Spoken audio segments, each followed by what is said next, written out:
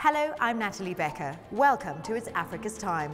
Infrastructure development is a key driver for progress across Africa and a critical enabler for productivity and sustainable economic growth.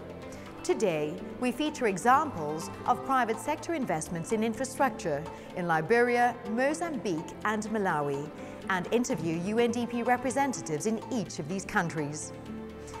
We start in Liberia, where AECOM is focused on the country's education infrastructure and is working together with government, the World Bank and NGO Plan International to build 67 schools by 2015.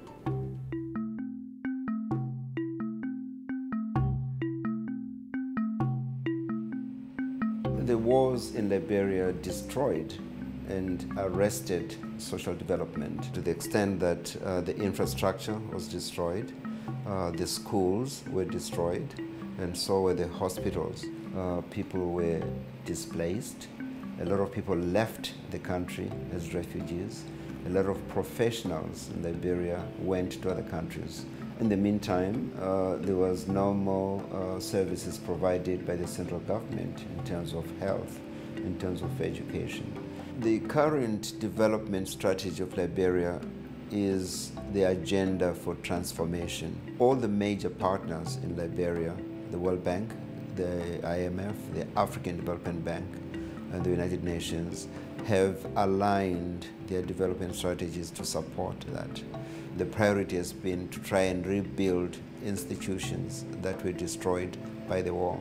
And in the last 10 years, I think Liberia has made very good progress in this respect. I think the main challenges to education remain accessibility. You need additional schools. You need to rehabilitate schools that were destroyed during the Civil War. And you need to provide properly trained teachers.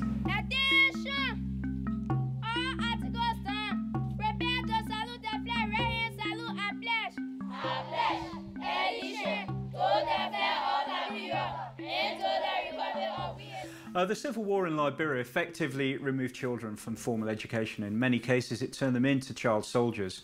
And this has meant that an entire generation of young people have missed education during the formative years of their life. In many cases, they're now parents themselves. I see young people today that lack the required skill set, that moral compass is absolutely skewed, that have no tools for survival in the 21st century.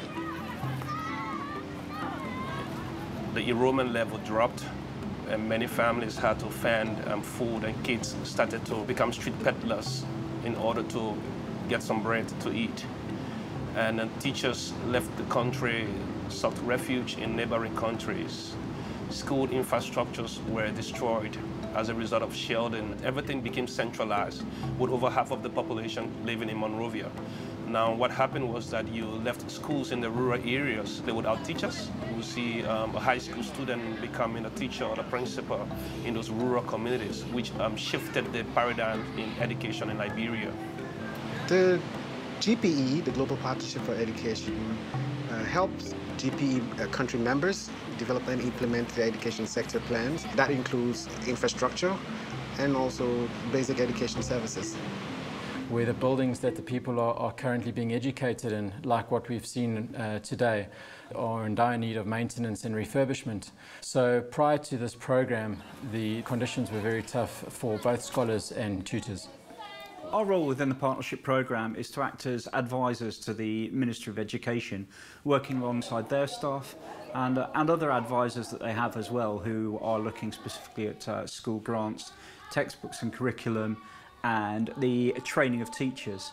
The Ministry are also developing a community-driven approach to school buildings in their more remote areas, and we're assisting them with how this can be set up as well. We look to empower the local people through thought leadership and make sure that the business grows indigenously, so we don't have to bring in expats to do the projects all the time.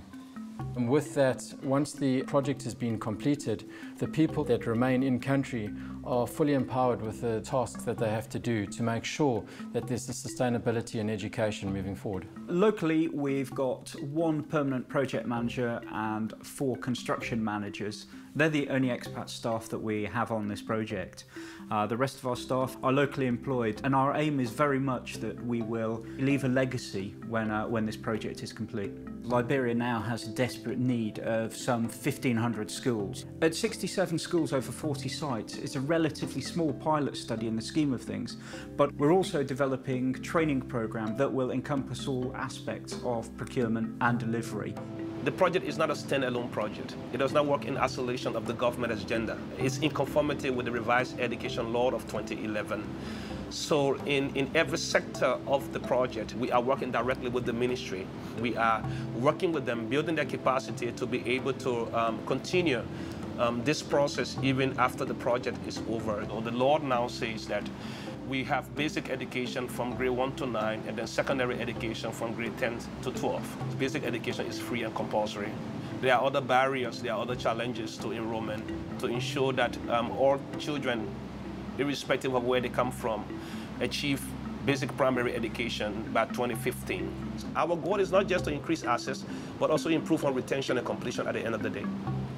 When you couple the poor infrastructure along with the natural environment where the rainy season lasts for 6 months of a year, you look at receiving over 5 meters of rainfall during that period, and in extreme cases you can get over 1 meter of rainfall in a day, then you end up with some extremely challenging conditions, and getting personnel and materials to site is something that we've got to work very, very closely with contractors and suppliers. Sustainability in the developing world is more about creating facilities that the local communities can maintain themselves. So in this case, we've looked very much at what the raw materials are that the local communities have got, and even though we're building to a standard design, we're making sure that the local communities are able to maintain what it is that we've built. People were raped, whether their homes were vandalized, whether their families were killed, whether they stood and watched their brother being killed. Those were issues that created so much trauma for kids, whoever they are. And I am of the personal conviction that with education, we can begin to learn some basic things about how we healed from those issues and how we learn not to repeat the mistakes that we made that led us to the severe conflict. International companies can make a positive and sustainable contribution to the development of Liberia by holding up to their moral, social, corporate responsibilities, by not going the shortcuts, by not bribing people, by not putting profits first, but people first. Africa's natural and social economic potential is huge, and we're leaving no legacy for the people of Africa, where what we're trying to endorse and to fulfill is to create a platform or an environment where our local people get educated, so the funds that are created out of the natural resources can be powered back into the country and therefore create knowledge and wealth within the country. With the path we are on with development and with the very, very, very, very, very adequate and sound leadership we have in Liberia under the leadership of President Ellen Johnson Sirleaf, we think that we are on the right trajectory. And in the next 10 years, this small nation are going to beam out and shine very, very bright, if possible the brightest in Africa.